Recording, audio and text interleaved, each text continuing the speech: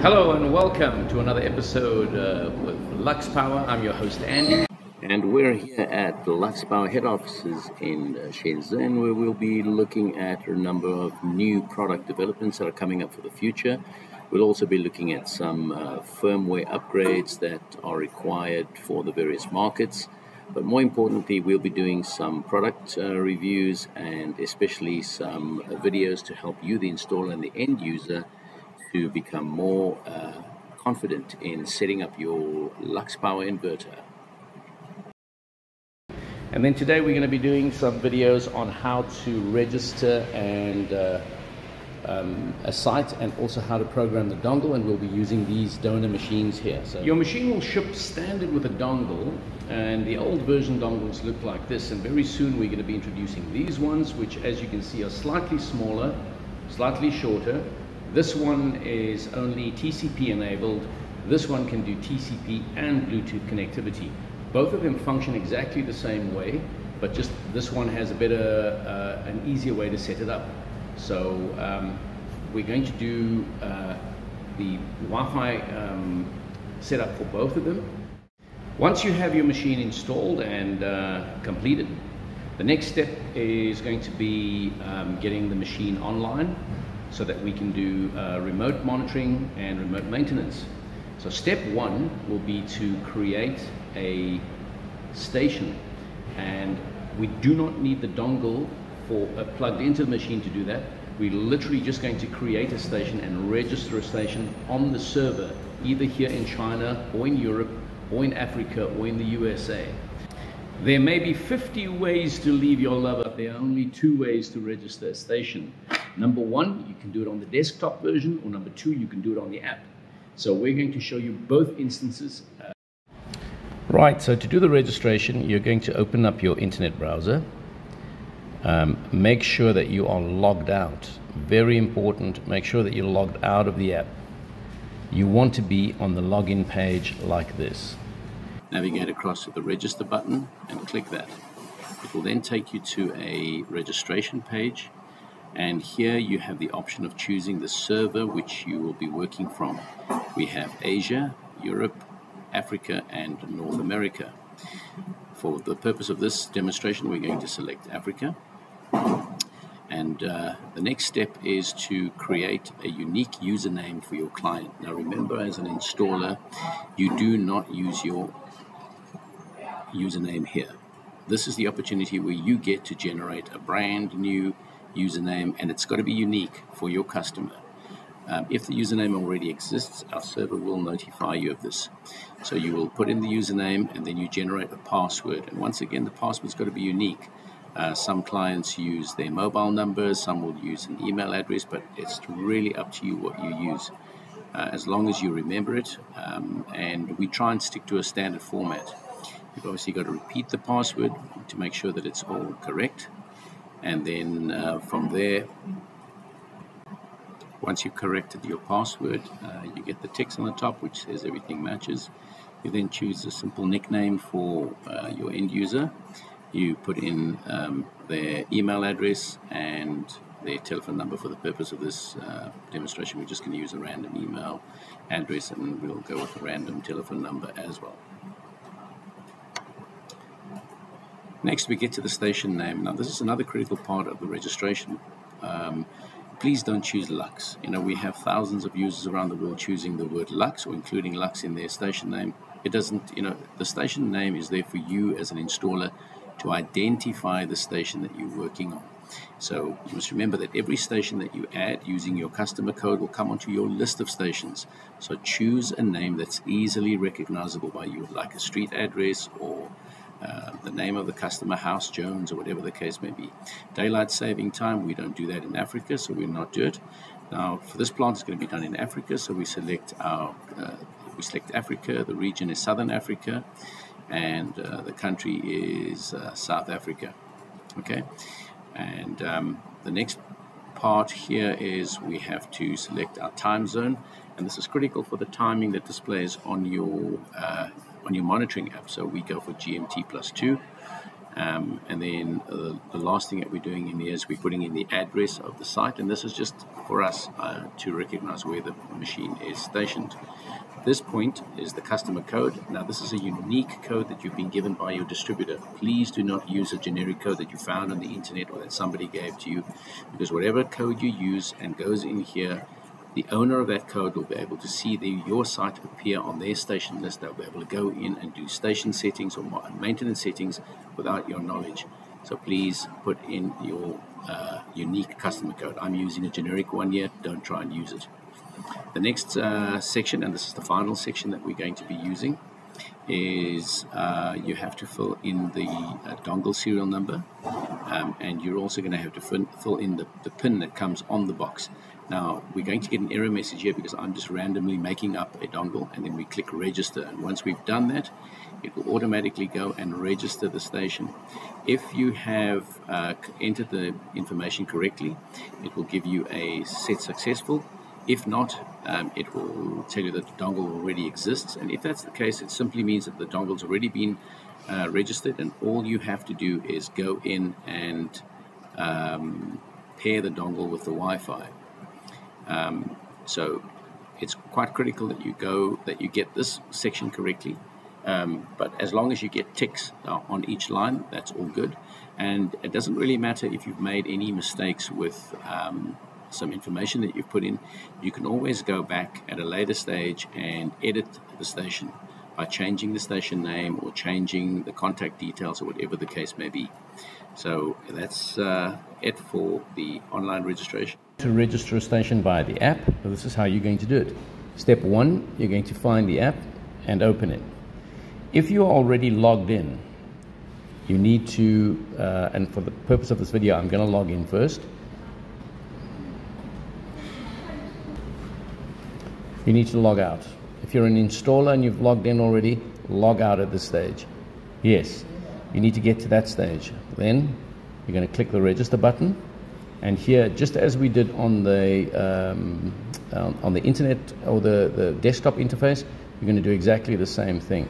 You're going to populate all of this information here. You create a unique username for your customer. It has to be unique. You create a username for them, so in other words, you do not put as an installer, don't put your username and password in there. It's going to be a unique username and password for your customer, the end user. You repeat it and populate the rest of the page. Right at the bottom here, you're going to put in your distributor or your customer code, which is the code that you would have received from your distributor or from the enterprise that you buy your equipment from. They have the ability to create installer codes. So you're going to put that in there, and then in this position over here, remember we spoke earlier about the dongle serial number and password. That goes in there, and you click the register button. You will get a message that says registration successful, and once that's done, we can proceed to pairing the dongle. Now that we have the station registered, the next step will be to set up the Wi-Fi dongle. And in order to do this, we have to follow the guide which comes inside the box. There's a little white box inside the packaging of your machine. Inside there you will find this leaflet, which was neatly folded up inside the box. Unfold it and you'll find all of the instructions inside there.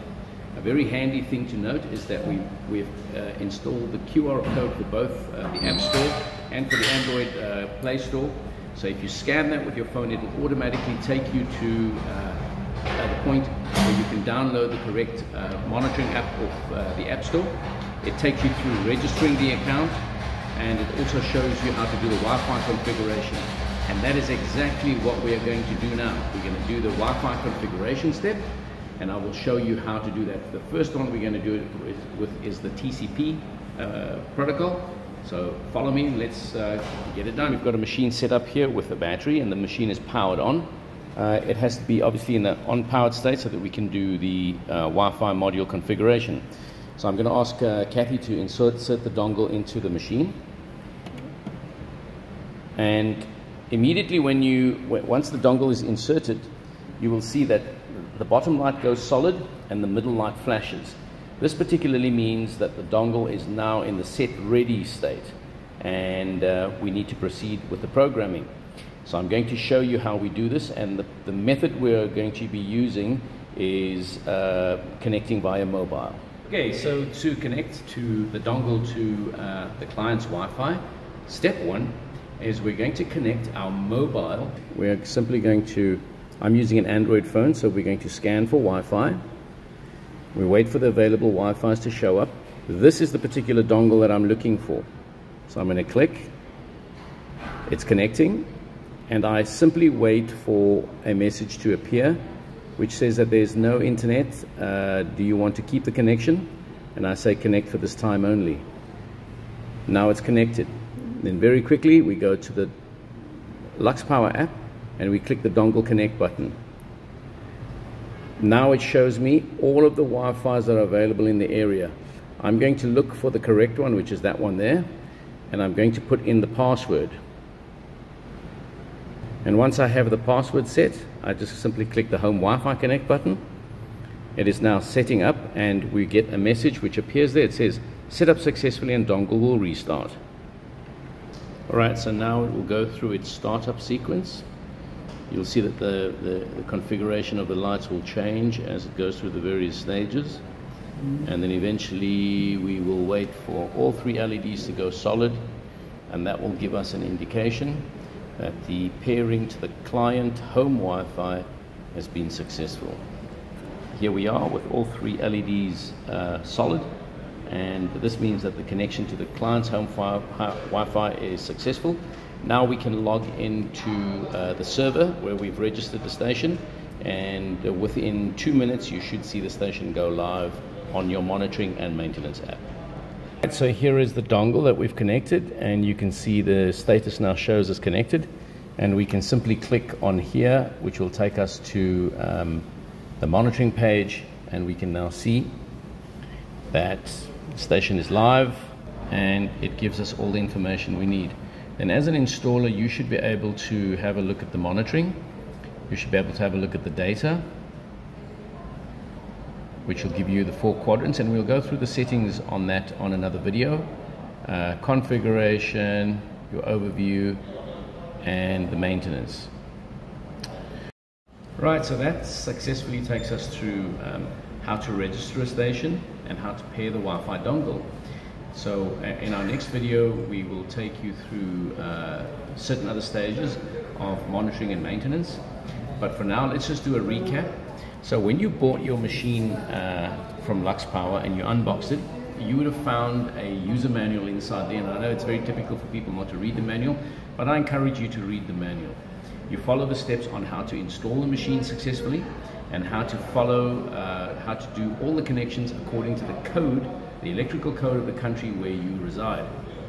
Once you've done the setup successfully, and I'm talking about on the physical setup, you're going to go through with the station registration. That's the second part of your installation, which means you log out of the app or you log out of the desktop version, and you click the register button and you log in and you populate the page with all of the information that is required.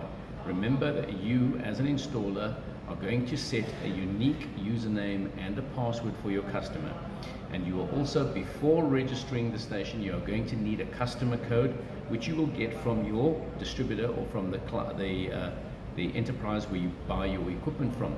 And remember, earlier on in the video I told you it's very important, do not copy what you think is a generic code off the internet or off YouTube. There are no such things.